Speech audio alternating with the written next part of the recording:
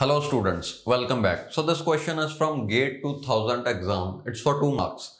They have given you this counter in the question and they're asking what will be its state after 3 clock signals. Okay. Current state is given as P is equal to 0 and Q is equal to 1. That means 0, 1. Also, you can see this is a JK flip-flop. But this will act as a T flip-flop because both J and K are connected to each other. So this one will act as a T flip-flop with T input is equal to 1. Okay. This diagram is given in question. I have simplified the given diagram to this one. See, J and K are connected to each other. That means it's a T flip-flop. This output P of T flip-flop is connected to input D of a D flip-flop. So the output P of a T flip-flop is connected to input D of next flip-flop. Okay. So this is the exact same diagram. Also they have given P is 0, Q is 1. So let's write 0 and 1 here. Okay. Now let's see what will happen when first clock signal is issued. On seeing this clock signal, whenever you give this common clock, first thing, this one is a synchronous counter because clock is common to both of them. Whenever you want to give a clock signal, both of them will see the clock. Okay.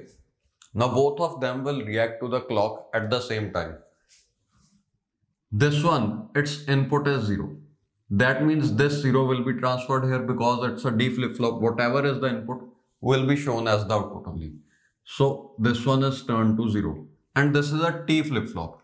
So this P will toggle because T is 1. Upon toggling, it will change to 1. Okay. This is the output upon seeing the first clock.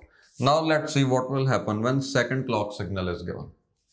When second clock signal is given, whatever is present here will be transferred here and this one will toggle. So this 1 goes here and this will toggle to 0. Okay. Upon seeing the next clock signal, which is C3, you can see this one will toggle. Okay. That means 0 is changed to 1 and the previous value was 0. That 0 will be transferred here. Okay.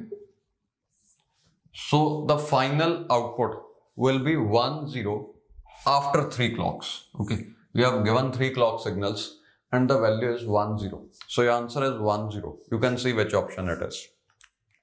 Now let's also fill this table.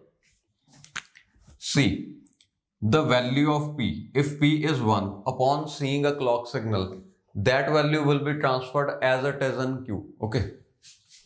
So this column of P, I'm copying it as it is in Q. 0, 0, 1, 1. Okay. And upon seeing a clock signal, whatever is the value of P will be toggled. Okay. If current value of P is 1, the next value of P, the next state will be 0. So just take complement of this column. It will be 1, 1, 0, 0.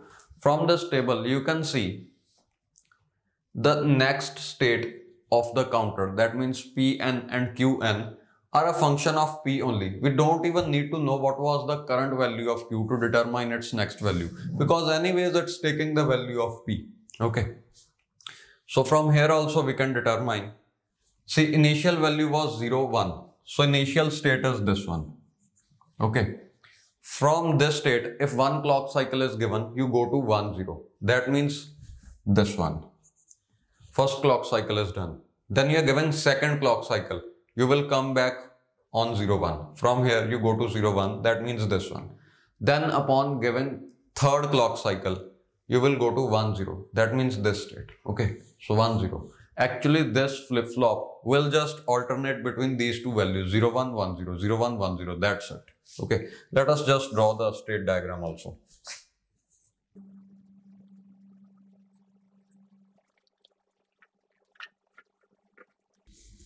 So this is the state diagram for the given counter. Okay.